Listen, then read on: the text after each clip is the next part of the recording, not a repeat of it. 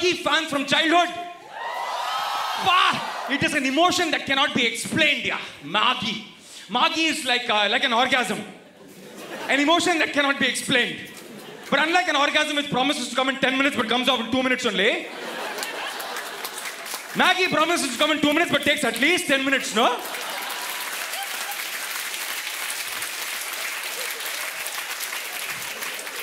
அப்படியே ஒழிச்சு சாப்பிடுவோம் நம்ம அப்படியே. Maggi is so very special. Yeah, it is that only dish that your mother could make, which took her no effort whatsoever to make.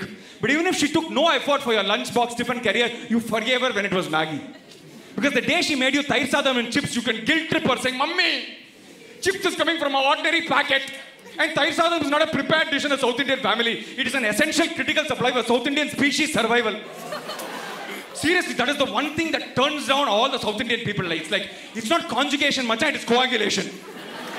Coagulation is the real South Indian porn. Thyroid. What a feeling it is. Maggi is that one dish that whatever size of shape you make that container, the Maggi will solidify into that shape.